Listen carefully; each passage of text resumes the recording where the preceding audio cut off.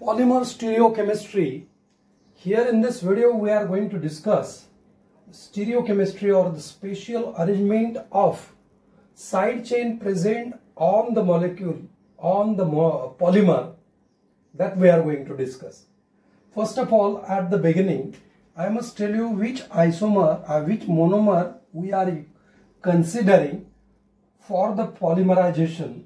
Here, monosubstituted alkene or ethylene we are considering. That means one hydrogen of ethylene is replaced with Z. That Z may be Cl or may be another. We have seen number of examples, but this is monosubstituted. Actually, this Z is a side chain. This is a side chain or branch, and this side chain or branch is responsible for the arrangement, or this side chain taking different arrangement in a space, and which is responsible for the stereoisomerism in polymers. So accordingly, what positions will be taken by the Z or side chain or branch in the polymer, that decides stereoisomers. So there are three types of stereoisomers possible in the polymer, which are formed from the monomers, which are having one side chain. So first is isotactic. As the name indicates, here all Z means side chains are toward the one side, either above or below the carbon chain. So this black line is a carbon chain from this carbons, and Z you can see is shown by using broad wedge, that means above the chain, above the plane. If we consider this carbon chain on this plane of the board, so Z is projecting above the plane, and H, which is present on the alternate carbon, means this H is present below the chain, I mean below the plane of this carbon chain. In another language, if we consider this is a carbon chain present on the plane, on the board, so what is the arrangement of Z?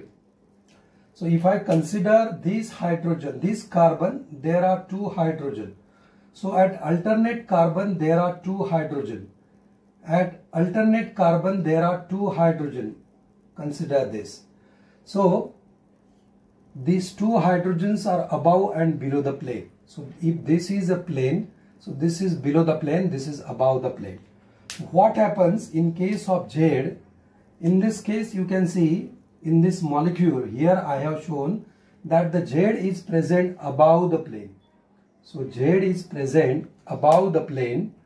So here again, Z is present above the plane, Z is present above the plane, Z is present above the plane, and H, which is present on the carbon where Z is attached, below the plane, below the plane, below the plane, below the plane. And at alternate position there are two hydrogens.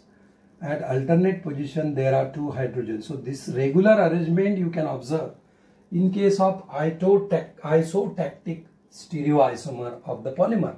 So this is the meaning of these, which I have shown here by using a simple line. Now in case of Syndiotactic stereoisomer, here Z is taking alternate position. At one carbon this is above the plane, and at the next carbon this is below the plane. Then alternatively this will come back to the above the plane, and this is below the plane, above the plane, below the plane. So if you want to show this kind of arrangement, I mean by using a simple line structure, so you draw a line which is showing a chain, carbon chain present on the plane. So first of all, I'll draw alternate carbon where two hydrogens present. So you have to show alternate carbons where two hydrogen present, means this CH2. Now you draw next carbon where hydrogen and Z is present. Z above the plane, then Z will go down, Z will come up. So in this way, it is taking alternate position. So at this same carbon, H is down, H is up, H is down. So Z is actually changing the position, but there is a regular arrangement. In case of isotactic stereoisomer and syndiotactic stereoisomer, you can see a regular arrangement.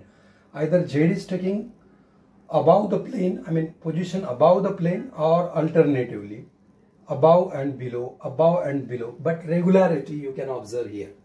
In case of atactic stereoisomers, atactic polymers, if you want to represent here, in this case Z is taking a random position.